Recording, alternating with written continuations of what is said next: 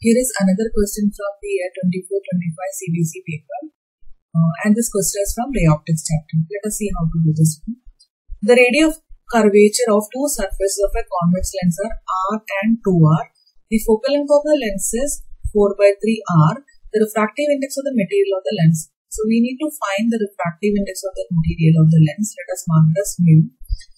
And radii of curvature of two surfaces of a convex lens is given in this question.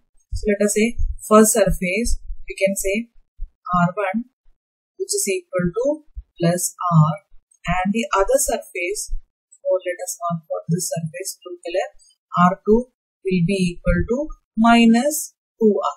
This is what is given in the question. Now the focal length also of the lens is also given. F is equal to 4/3r. And we know that with all these values, we can directly use the lens maker's formula. That is 1/f is equal to n/1 or mu/1 minus 1 into 1/r1 minus 1/r2. Over here, f is 4/3r. So 1/4/3r, which is equal to n/1. Refractive index, this is what we need to find out. So n/1 minus 1, let us write it like that only. 1/r, that is 1/r1, which is r only, minus of minus 1/2r will come. Okay. So when you simplify this on the right hand side, you will be getting n/1 minus 1 into 1/r plus 1/2r will be coming. R plus 1/2r is coming. Now you can write it over here.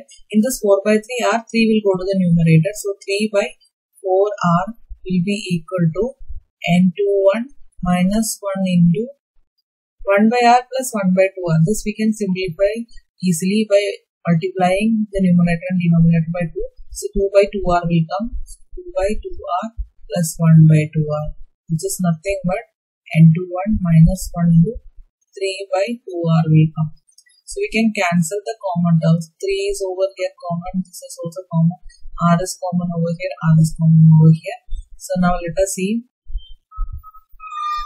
By taking the other term to the other side, we will be getting, which implies n/1 minus 1 is equal to 2 will go to the other side, so we will be getting 2/4.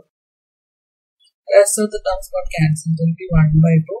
So n/1 will be equal to 1/2 plus 1, which is nothing but 3/2. So this is a refractive index of the medium with respect to the outside medium.